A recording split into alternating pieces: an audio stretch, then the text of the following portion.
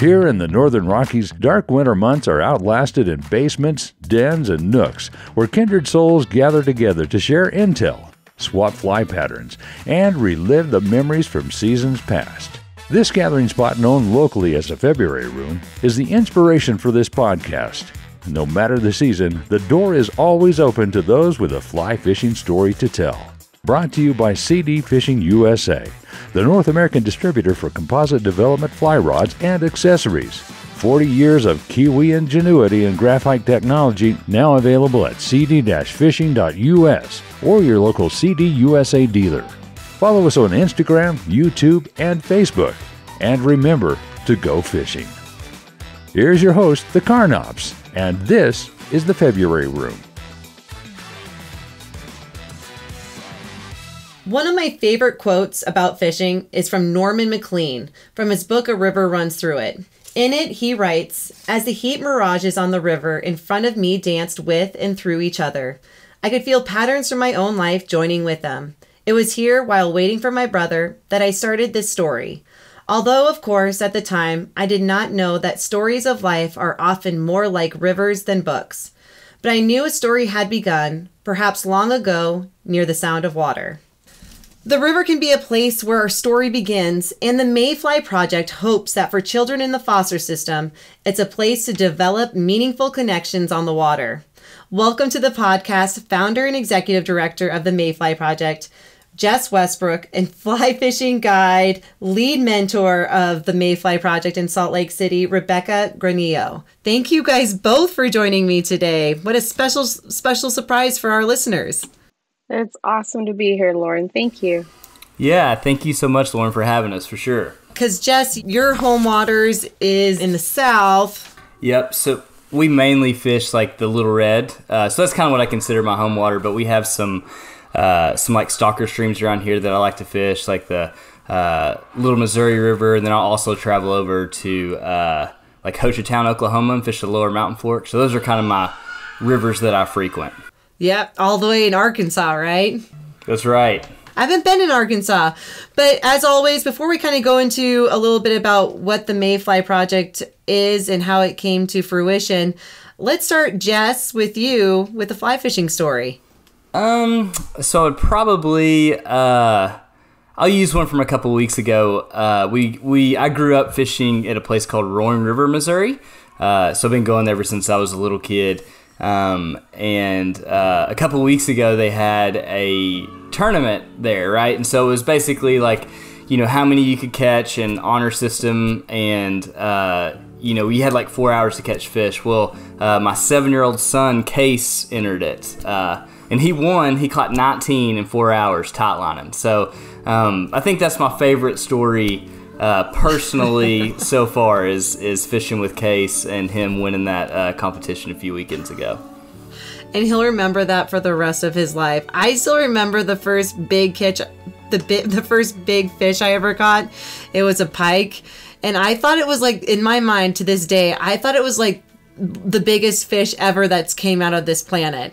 And then I saw recently the picture, because it's been, you know, tucked away, and I looked at the picture and I was like, man, that was a dink. Like, that was the smallest northern pike. But when I was little, I literally thought like I needed to be in some kind of wall of fame of like catching the largest pike. And it's just so funny, because I'm sure he'll in his mind think that like that was the best day of his life.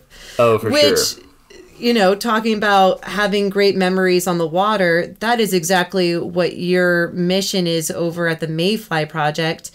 And maybe talk a little bit about how did the Mayfly, let's talk about what is the Mayfly Project and how did it come to fruition?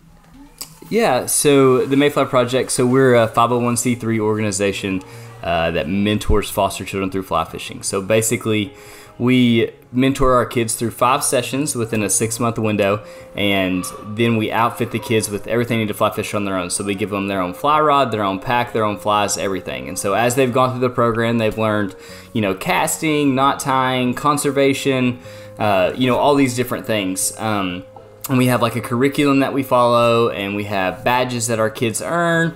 And so it's a really cool one-to-one mentoring with foster children who really need that.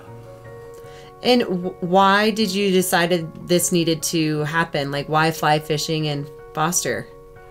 Well, like, it was 7 years ago, my first son, Case, was born. So I guess it's almost been 8 years because he'll turn 8 on July 1st. But when Case was born, I started having major anxiety. So, I fly fished my entire life, grew up fly fishing, was a guide in Alaska, but it wasn't until 8 years ago that I started using fly fishing as a healing tool. So, Case was 7 days old when I had my first panic attack. And,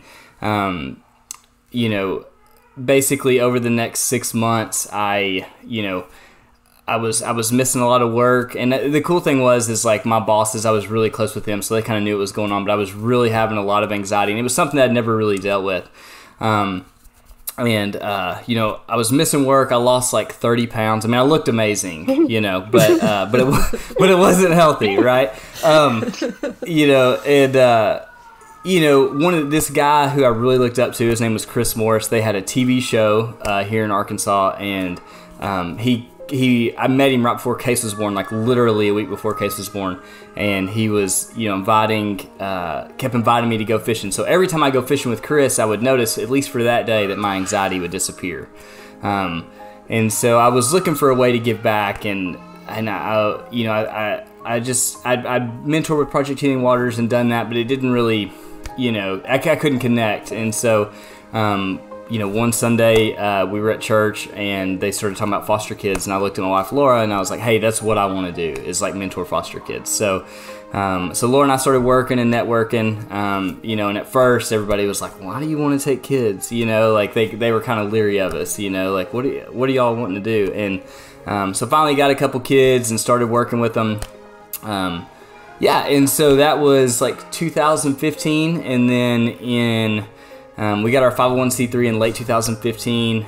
We met Caitlin Barnhart in I think April of 2016, and she'd been taking some foster kids and stuff. She has a background in mental health, and I have a background in accounting, and my wife Laura is an attorney. And so we kind of like, when you put all of us together, it was kind of this, I guess I won't say dream team, but kind of, we all had our niches, and so so I was talking to Caitlin, and Caitlin was like, yeah, I think, we just got our logo designed, and I knew we wanted to do something, but I didn't know exactly what it was. We didn't really have like a super big plan of, we're going to do 5 sessions. It's not as we had an idea of what we wanted to do, but it wasn't super detailed. And Caitlin came in and she kind of had a background in, writing, handbooks, and like I said, again, dealing with foster kids. And so, so she was like, hey, we should try to do this to get, do this on a bigger scale. And I'm like, I don't think anybody's going to think that's cool, Caitlin. Like, you and I are probably the only 2 people who would care about foster kids, and then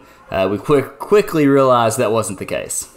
When you think about like taking care of foster kids, it feels that like in order to do that, you have to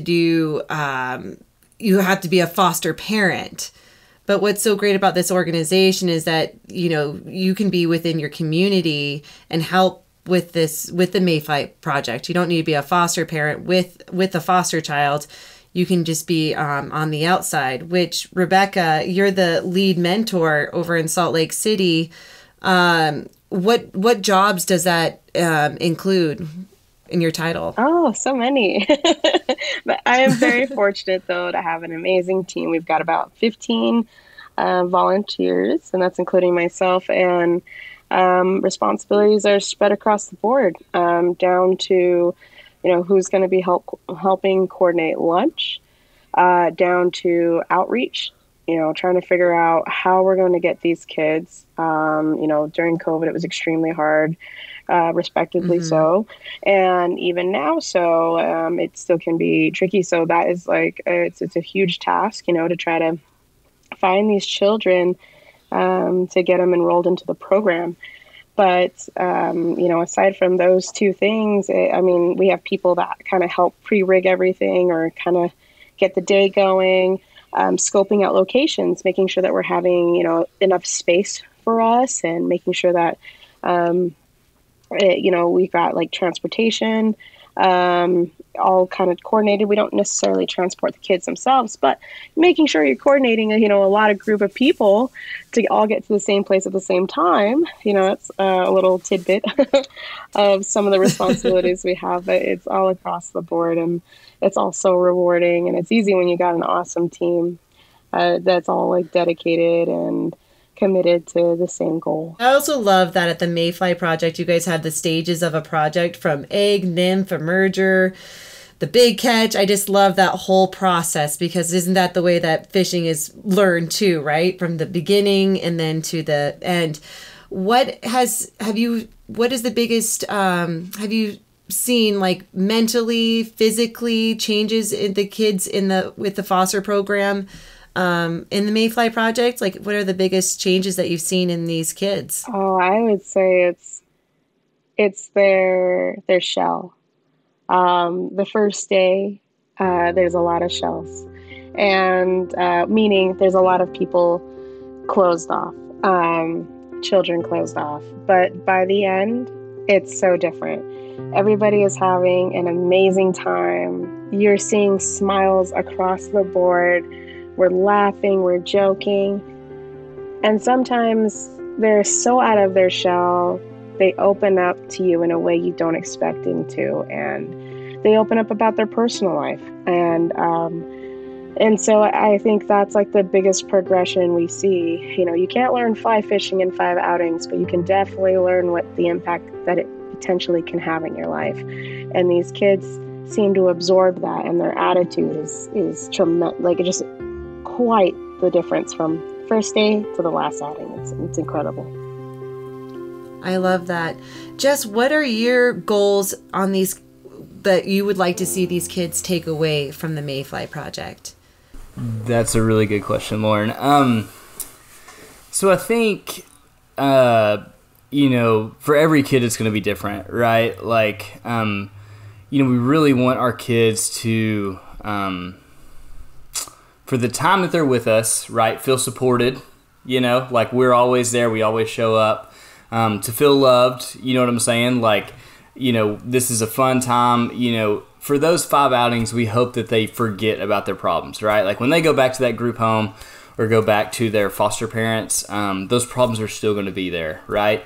But much like myself and forgetting about my problems when I'm on the river, we hope our kids realize that we have these public lands and that they can, deal with their anxiety, their stress, their PTSD, their RADs, all these different things that happen, the trauma that happens from being in foster care.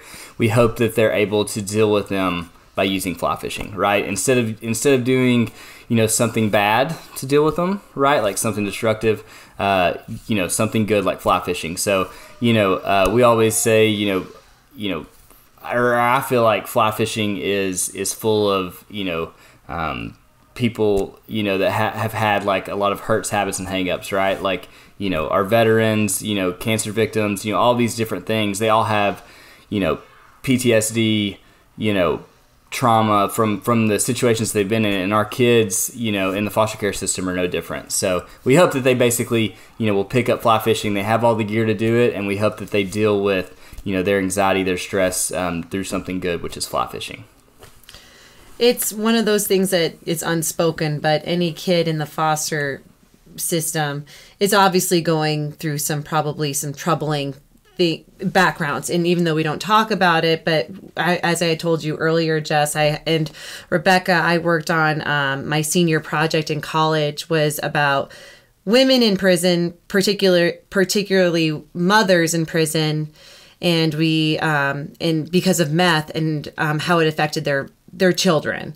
And so a lot of those children were actually in the foster care. And you can see with the older kids just how much pain was really going through their lives and discussing about their mom, because they're dealing with adult issues at such a young age.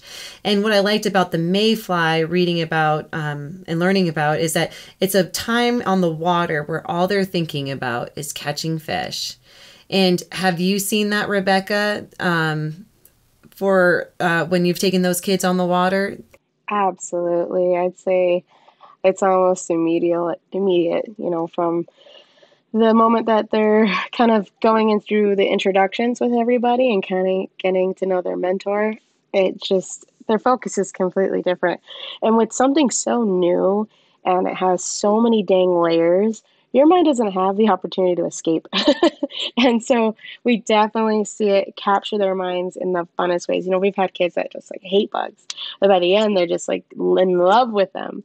And it does that to you. It takes you to a different place you didn't know existed, and there's no room for anything else, which is, I think, part of the healing properties of it. Absolutely. You know, Jess, I was just thinking, because, you know, you're saying that, you know, this kind of foundation, creating this kind of came when you had your anxiety and stress. And I'm just wondering, having a project like this, I mean, does your anxiety ever pick up just because like, oh, there's so many kids that we need to help, it's becoming overwhelming? Or is that just like, this is where your brain's like, no, I'm feeling the vibe to get out in the water and by helping others? I'm just curious because I'm like, gosh, I feel like maybe it would cause me a panic attack. It's funny. Like if Caitlin was on here, she would like actually be laughing right now in the background for sure. Cause we were, you know, so it's really funny, Lauren, like, you know, obviously, right, like, you know, dealing with 63 projects in, you know, in 32 states in the United Kingdom is a lot. You know what I mean? So there are a lot of times that that it can be overwhelming or stressful. But, you know, I mean, truly, like, you know, we have great lead mentors like Rebecca and, you know, Nils in North Carolina and all, you know, Aaron in Ohio, all these people who are actually doing the work. You know what I'm saying? I mean, it is, you know, my job, Caitlin's job, you know, Miss Debbie's job, Hannah's job to like help support Rebecca. You know what I'm saying? So like, you know, I mean, I feel like we're all in it as a team. So, you know, if I do get overwhelmed, you know, most of the time it's, you know, you can call somebody on the phone and you're like, okay, you can kind of talk through it and, you know, but there are times it gets overwhelming, but, you know, there's a whole bunch of us that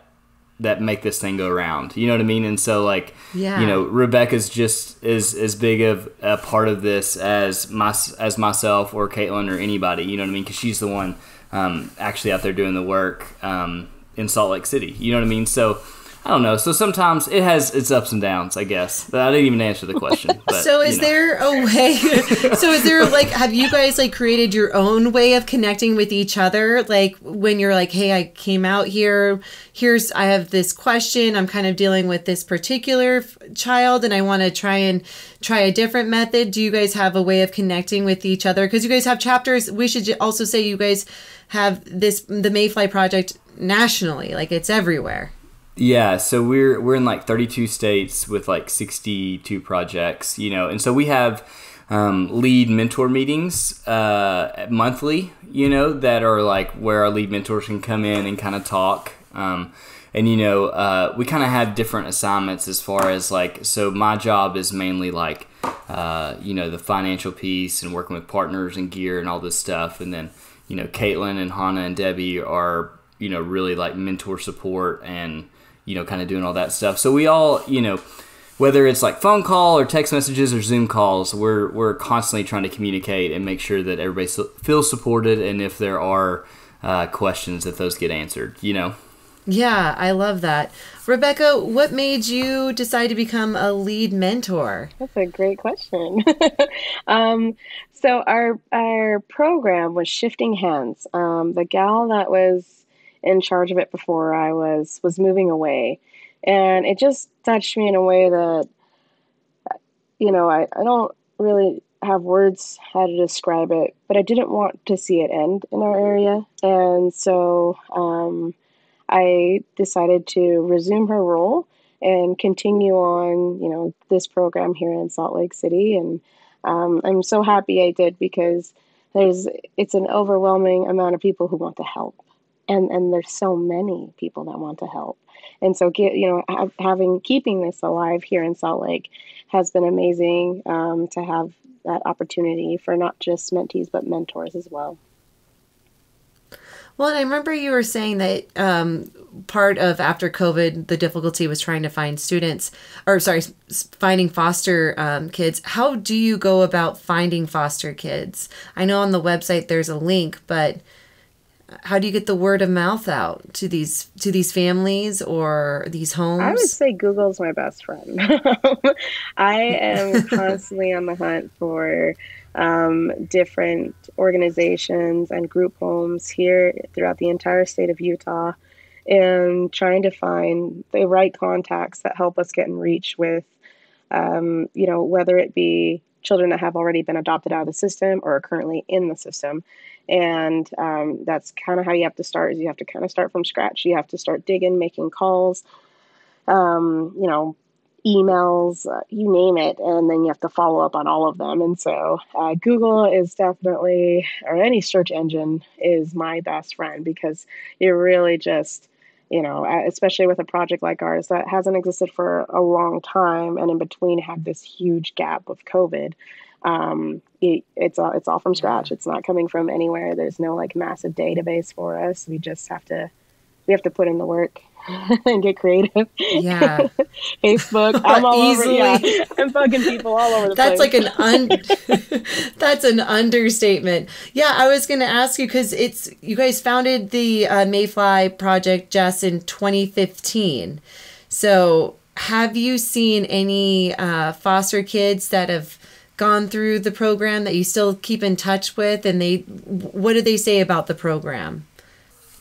Yeah, so we, it seems like, Lauren, there's a couple kids in every project that are just like eat up with it, right? Like, not to sound too Southern when I say that, but yeah, I mean, we have tons of kids who still tie, who still fish. Like, I think it was last year I ran into a girl at the drive-thru at Chick-fil-A, and she'd been adopted. Her name, well, I'm not gonna say what her name was, but she'd been adopted out of foster care, and she was like, "Yeah, Jess, I actually taught my adopted parents how to fish, and we go fishing, like almost every weekend." You know what I mean? And so we hear stories all the time.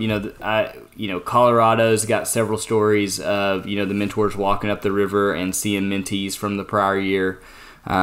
It is hard to keep up with the kids, Lauren, once they leave. You know what I mean? Like, the state takes them every which way. But we definitely know that kids are for sure still fishing, and like I said, it's hard to quantify what it is, but we see it firsthand, in our own communities, I guess. Well, there is something about the river and the water and the fly tying that obviously brings some kind of type of serenity for everybody.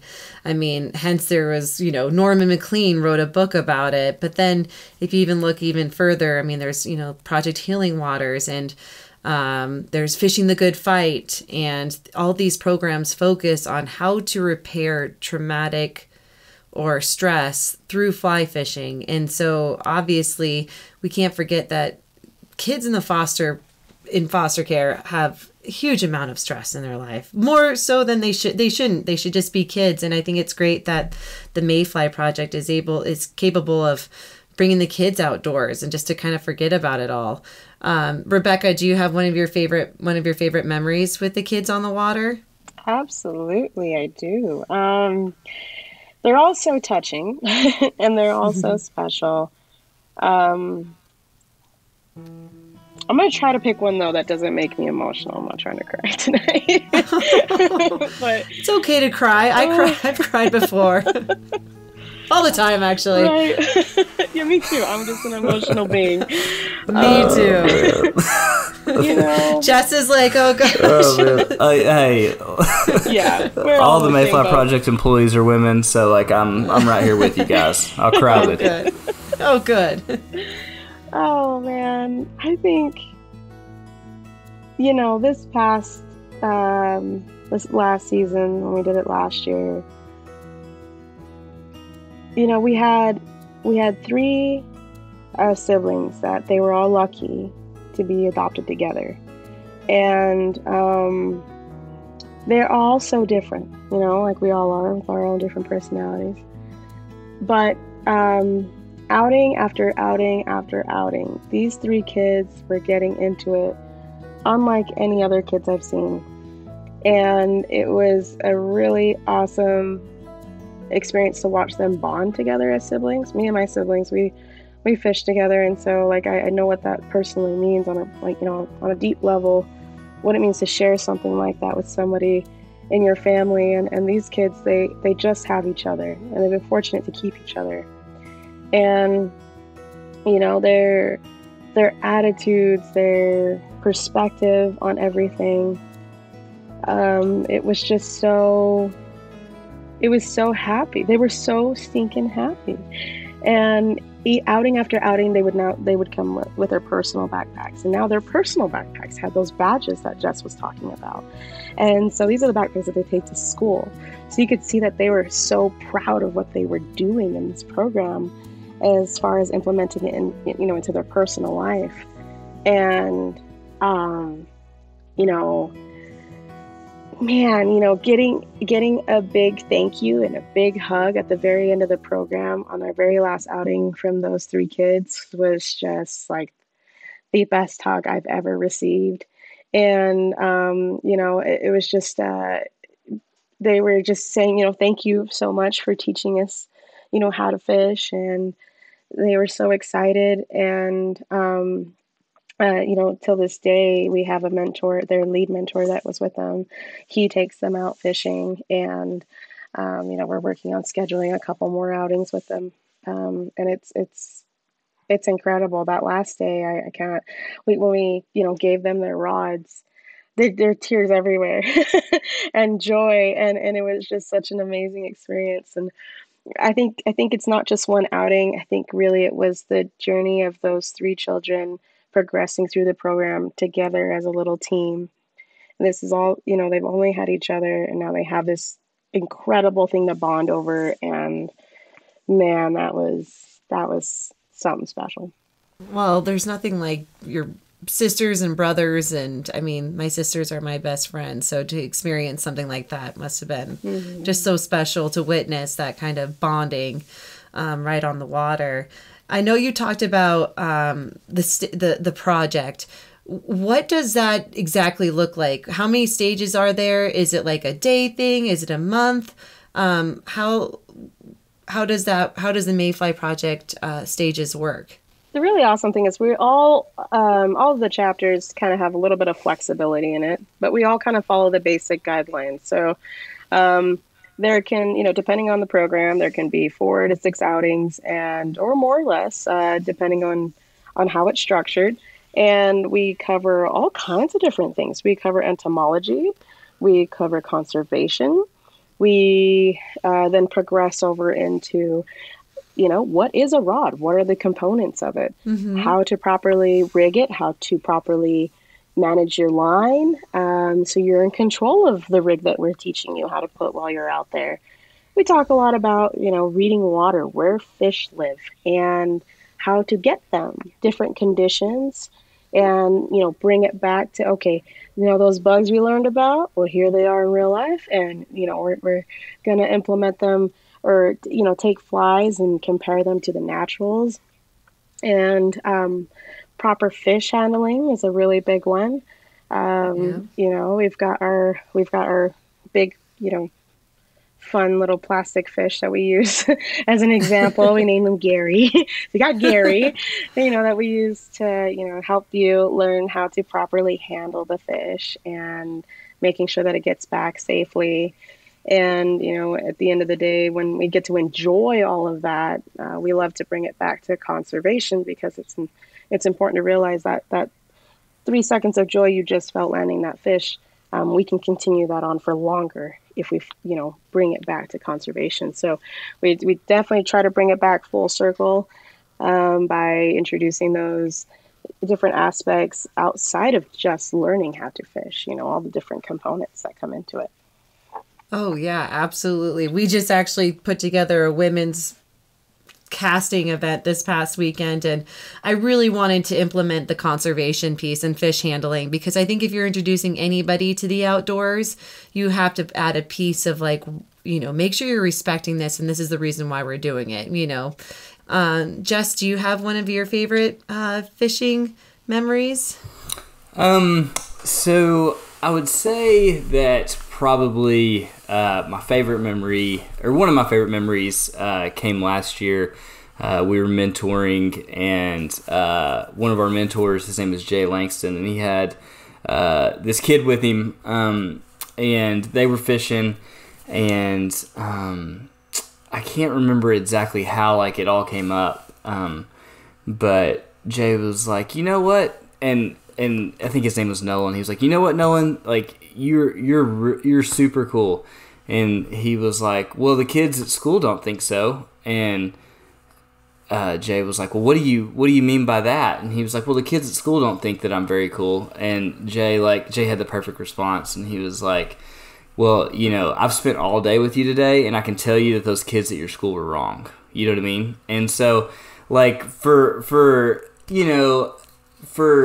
us growing up, I grew up in just typical Southern household, very loved and all this stuff. But you can remember as a teenager, if you felt like somebody didn't like you, or you were kind of on the outs, or you weren't fitting in or whatever, and to just have somebody like an adult who, Nolan, I'm sure, was looking up to Jay, say something like that to him. I don't know. It was just a really special moment that I overheard, you know what I mean? And I was like, man, I really actually bet that made that kid's day, And so it's just a bunch of little moments like that, I can think of 1,000 of them, but for some reason, Jay's response to that was perfect, right? Well, I can tell you, I've spent all day with you, and those kids at school are wrong. You know what I mean? You're a super cool dude. And he was like, really? Thanks. You know what I mean? It was just, I don't know, that day, Nolan just needed to hear those words of encouragement. You know what I mean? And they were all just standing on a dock trying to catch a brim, So some of my best memories are with my dad, or with somebody I looked up to fishing as a kid, you know what I mean? And so I think that they'll both remember that conversation forever, because I know I still remember it a year later, Oh my gosh. That's even tearing me up right now, because words can carry a heavy weight, and just even hearing, because gosh, you're just, being little or younger, if you thought someone was really cool and you idolized them, and someone told you were cool.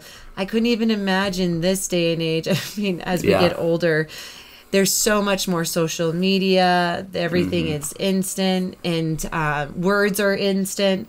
And I imagine that these kids are also having the weight of COVID through that stress. Then we have social media, the stressors, and pros and cons to everything, right? But for younger kids, it can be a scary place, especially if you don't feel like you're having the support or somebody who thinks you're cool.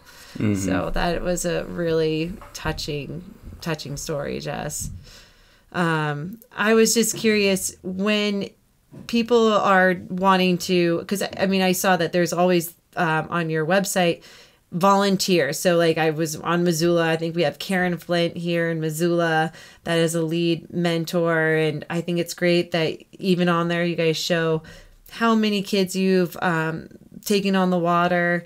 And I think that's so amazing. So as anyone who's listening and is wanting to become more part of the Mayfly Project, how do they do that?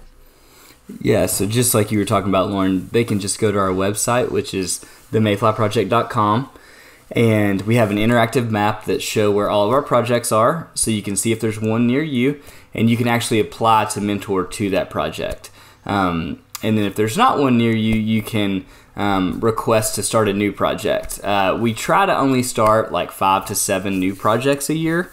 We're currently booked out for 2023 and taking projects for 2024. So we have a backlog of projects. But yeah, so you can just go online and apply online, and it'll direct you to this link to set up a phone call, and we'll interview you, and we'll check your references, take your blood, get a life insurance policy, we won't do all that stuff, but we will check your references and do all that stuff.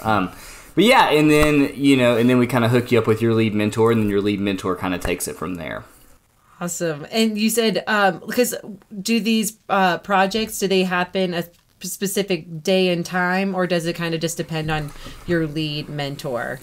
Yeah, it kind of depends on where they're at. And just to kind of echo Rebecca, like every project's different. Finding kids are different. Seasons are different. We actually have some projects that have already finished their last outing, and we haven't even started our first one here in Arkansas. You know what I mean? So it's like, it kind of used to be where they were all on the same track, and then now they just, whenever the fishing's good and whenever the mentors can do it, like it's going on. It's year-round now. There's no off-season anymore. Nice. Rebecca, when's your first outing? Or has it already happened? It has not happened. We're actually in the most important stage, and that is finding these kids. We are working really hard to getting these kids put together so we can start this project in the fall. And we've had a few applications come in, but we're still, we still have 6 positions open.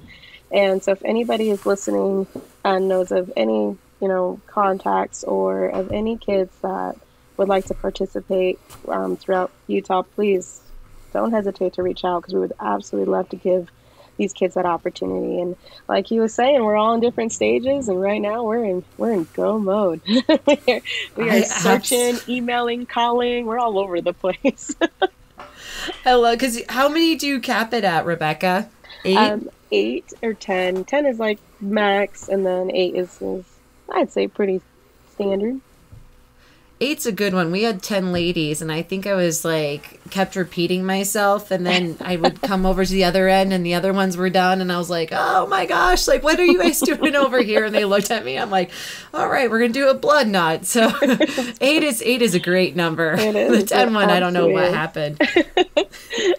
just like jumping from kid number 2 to 3, right, Jess? Mm-hmm. That's right. Third kid will throw you for a loop. Yeah, that's right. Yeah. Absolutely. So, Jess, as you have so many listeners probably listening to this podcast, what do you want them to leave this podcast about why they should maybe volunteer some time at the Mayfly Project? So that's a good question, Lauren. So I feel like, that our most vulnerable population in the United States are kids without parents, right? There's all these statistics about, what happens to foster kids, right, when they age out. I used to know the stats off the top of my head, but, I think it's 18% end up homeless. You know what I mean? All of these different statistics, because once they age out, typically they don't have a whole lot of support. There are some states that have support till they're 21, but it just kind of depends on the state. So, our most vulnerable population in the U.S., kids without parents, connecting with the most passionate people, right? Fly fishermen, right? Fly fishermen are passionate people. So I'm a firm believer that when you get a fly fisherman and a foster kid together in a river, special things happen. There's so many of us who, look up to people. Even today I have people that I look up to, right, that are teaching me different things about fly fishing. You know what I mean? I'm constantly, I have people that I look up to that, and we need that. Our kids need that, right? There's 450,000 foster kids. You know what I'm saying? And it's a cycle. Most likely their parents were in foster care. If they, when they age out, it's just a cycle, and so if you can try to break the cycle, you know what I mean? I know that's a lot of kids, right? And we have 1,000 mentors, right? We need, 449 more thousand, right? To be able to mentor one-on-one, more mentors. Yeah. But, and two, I firmly believe that changing a kid's life, no matter what happens to that kid, right, after we get done mentoring, no matter where life takes them, they'll always have that fly rod, right? And that river will always be their home, so that's the way that, when I used to travel, I was an auditor, and no matter where I went, I would always take my fly rod, you know what I mean? And so we hope those kids kind of do that same thing, right? No matter where life takes them, the foster care system takes them, adoption takes them, like they'll always have their fly rod and they'll be able to find a home on the water, and so, and again, like Rebecca was talking about, we teach these kids, we teach them conservation, we teach them, cleaning rivers, we teach them, catch and release, and we keep our rivers clean, and so these kids are also learning to be good stewards of our rivers, and they'll take care of them, and so you start them young, and I'm a firm believer that good things can happen, and you can really change a kid's life. Oh, absolutely. Well, and like you said that there's a special bond with a fly fishing guide and a student. Rebecca, you're a fly fishing guide. Do you feel that kind of special bond? All the time. All the time. Even with the ones that don't accept me at first because, they hire you, but they don't need your help. But they hired you. So they kind of do. Right. But you feel it at 1,000%. It's really fun. I've got stories for days with just clients that have just completely touched my heart, in ways I did not expect the moment we met on the river. It's pretty amazing. I love that. Well, what is the best way for our listeners to follow the Mayfly Project, learn more? So I would say probably, if you want information, definitely go to our website. We have tons of information on, again, where projects are located, what we do, what the buttons look like, all of that good stuff. If you're just wanting to look at cool pictures, we hired a new social media person, so that's amazing because I'm terrible at it. Instagram, Facebook, obviously. I have not started TikTok dancing yet, but I will if it'll get more kids out. We don't have a TikTok yet, but we're on our way. Oh my gosh, TikTok at the beginning, I was like, that is the silliest thing ever. Now all of a sudden I'm like, Justin, come on, let's do this TikTok dance. Justin's like, what are you talking about? I was like obsessed with the cry emoji for a while. It was bad. Nothing funny, but oh gosh. But before we say goodbye, Rebecca, I would love to end the podcast with one more fishing story. Oh, man. And I know you have some.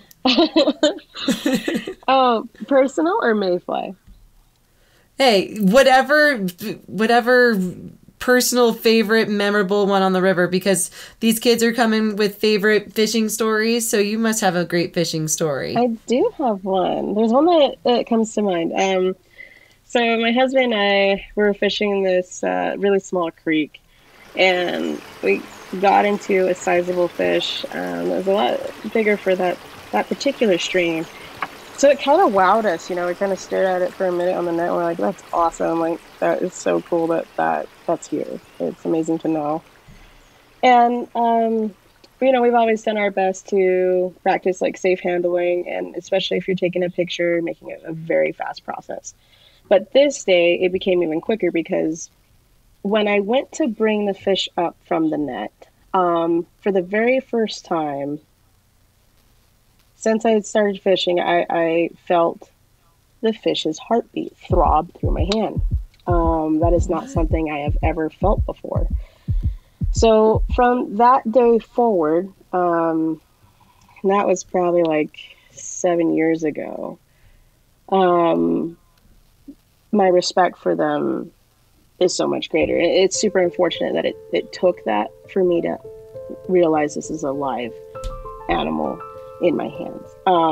But the appreciation for the fish and its life cycle, and where I come into play with it and all of that stuff, just what an extremely humbling experience. This isn't just for play. There's a lot that goes into it, and you do have to, be careful as to how you handle it and how you fight it. But feeling that experience completely changed my life, and it's a huge reason as to why I'm so dedicated to fish conservation and proper fish handling, and making that like a major focus in our programs here, and of course like with anybody that we take out on the water. It's a quick reminder that what you're what you have in your hands is a life. And it's, so for some reason, it just didn't, it clicked before, but not in such a deep level when I just felt that throbbing in my hand. It was incredible. That was, to this day, my most favorite memory on the water. That is such a beautiful story. Thank you. And and now that you say that out loud, I'm like, have I ever felt a fish's heartbeat? And I'm positive I haven't. So what a special memory. And I think as you I think there's also an evolution in ourselves as fly anglers, with the way that we respect the waters, right? When you first get into it, you're like, I'm not catching any fish. This is the worst.